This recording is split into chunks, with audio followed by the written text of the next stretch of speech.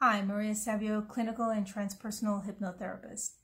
Today I want to go over 8 emotional adaptations created during childhood that may still be influencing us today, and they may have a negative influence. So to begin with, the first one is attention. If as a child you didn't get enough attention, you may be the kind of person that seeks attention all the time. Number 2 is approval. If as a child you didn't feel that you were approved of, you might be the type of person that is constantly trying to win approval from others. Number 3 is if you didn't feel you were valued as a child, or you didn't feel that you were appreciated for who you were, you might be the type of person that is always trying to measure up, and you might be competing with other people to show that you are better than them. Number 4, if you felt that you weren't treated as someone special, you may be very demanding. You may be the type of person that feels entitled or acts as if they're entitled. Number 5 is if you felt no esteem, then you might be the type of person who's trying to impress others all the time.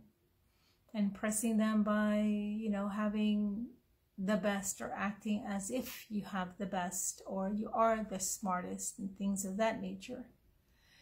If you didn't feel important, you might be the type of person that is a helper, someone who is always available, people pleaser, and if you're the type of person that when someone needs help, they call you, you're the number one on the phone. Number 6, or actually number 7, if you weren't liked, then you might be super nice. You're the person that is nice and always nice. Somebody that doesn't say no. Someone who is basically sometimes even a doormat.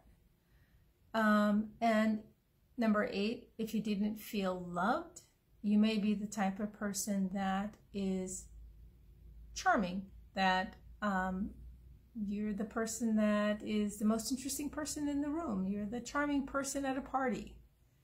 So these adaptations, were used to help you survive as a child. However, as an adult, you feel there's something missing. And even though you're using these adaptations and they worked in the past, they no longer work today as an adult because the other adults aren't interested in meeting those needs for you. It's not that they don't love you, it's that they can't meet those needs. They can't all of a sudden become your parent. They are not going to have the same influence. And because of that, they can't meet that need. At this point, as an adult, those needs have to be met by you. And only you can reparent yourself. So instead of looking outside, as an adult, we have to look inside. We need to heal those childhood adaptations in order for us to move forward and not use them any longer. Because when we continue to use these adaptations, then we don't have relationships that feel connected. And when we don't feel connected in a relationship, the other person doesn't feel connected in the relationship. The other person can't feel or try to fulfill what you need. And because of that, they don't feel connected to you and you don't feel connected to them. And this can happen in a personal relationship, and this can also happen in your work relationships where you're too demanding, or you're entitled, or you're too competitive, or you have to be the center of attention, or you're constantly seeking your boss's approval.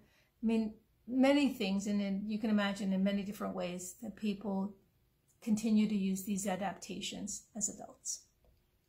But the truth is, you have to look inside. You are not going to have that satisfaction or that need met by someone else. The work is to go inside, do the reflection, and heal that need so it no longer runs your life. I hope you have a great day. If you have any questions, please email me or send me a message. I am available. Thank you and have a great day.